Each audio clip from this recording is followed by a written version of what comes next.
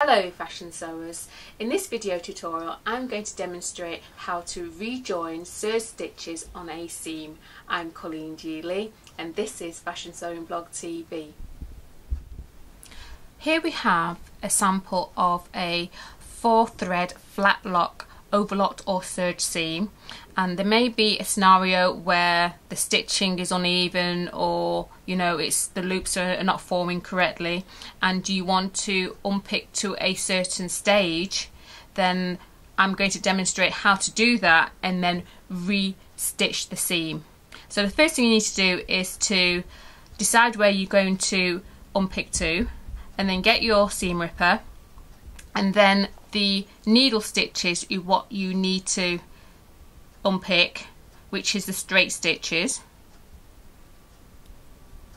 which I've done there, and then go to the end of your work, just cut the end off, and then just get your unpicker and then just release the straight stitching so you can actually grab onto those. So just release just a couple of stitches, and then once you've got them, hold them both together, pull on your work, and it should start to gather like so.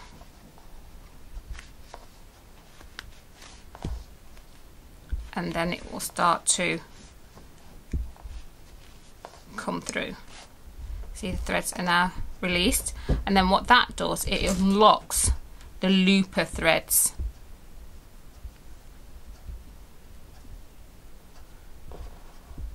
And then you just cut those off to a point of where you've actually started.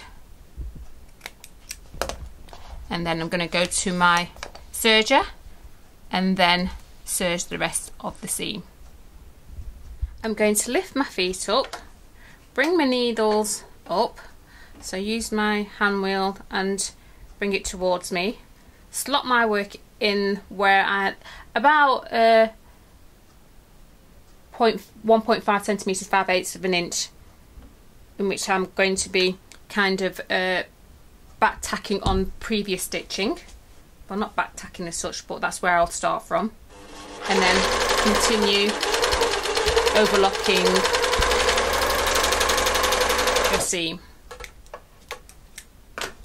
And there you have the rejoin, and just trim, just cut that away, and your seam looks like new.